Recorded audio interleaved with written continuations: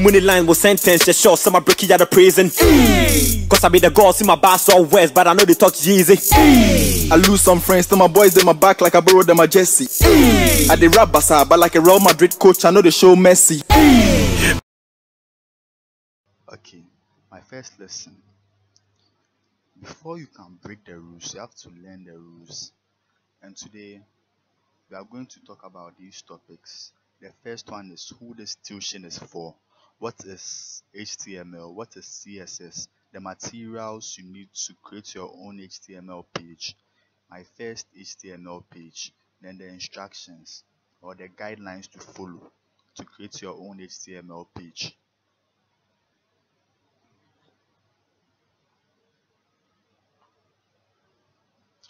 Who this tutorial is for. So this tutorial is for serious learners, those who are serious about developing their own websites. Then students who wants to get ahead in class, that are students who wants to pass their exams and get good grades so they can get good jobs. And it's also for entrepreneurs who wants to make a business out of web development. For instance, Jumia makes 10% of any products they sell. And I'm sure they make a huge amount of money from Google AdSense as well. Then we have employees who wants new skills for promotion. Then anyone interested in developing their own websites. So HTML means hypertext markup language. It's not a programming language, it's just a markup language. Meaning you can't use it to hack. You can't use it to send messages alone. But when you add another programming language to the HTML like JavaScript, that's when you can use it to send messages. You can use it to create fancy websites and so on.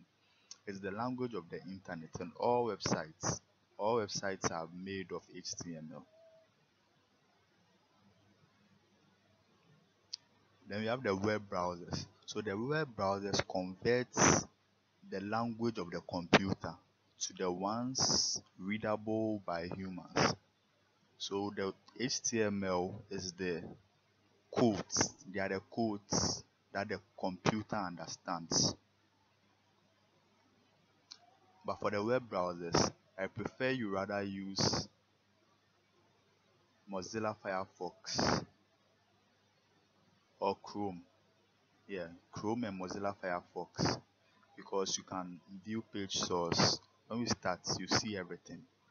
Then the text editors, which is the Notepad, which is most commonly used, Notepad. But now for Windows users like me, I use Notepad++, which is free.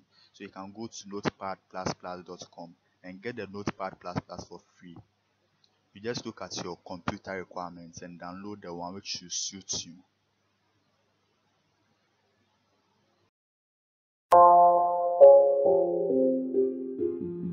Yeah. Find the book, bro. Yeah. Okay. DonnaMotion.com. This is the Notepad++. This is like Notepad that converts.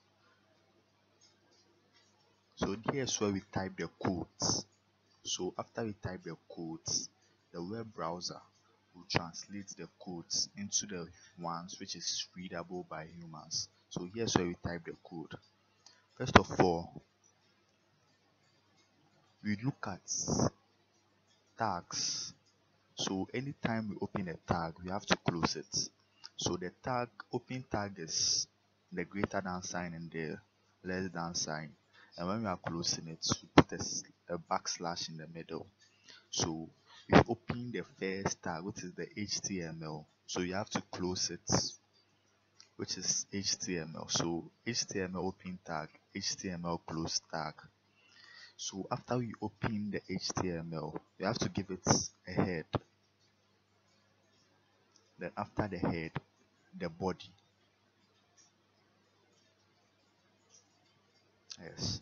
So basically, all websites are made from this. This is the basics for developing your own websites. No websites doesn't have this. When you are developing your own website, you start with these tags. So let's take a look at this. In the title, let's say I want my title to be Pessionalz. Yeah, Pessionalz. You open a tag, which is the title tag, then we close it.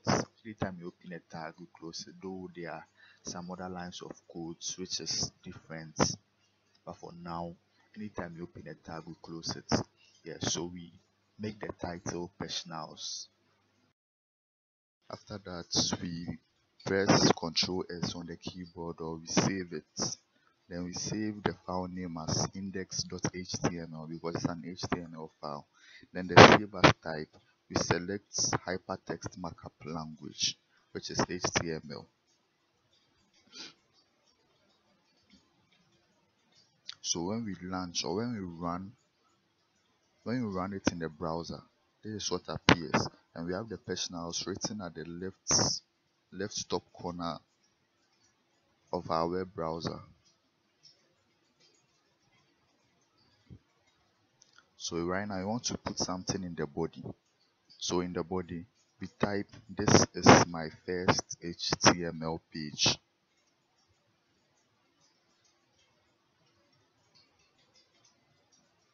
So we save it again by clicking on save or typing Ctrl S on the keyboard.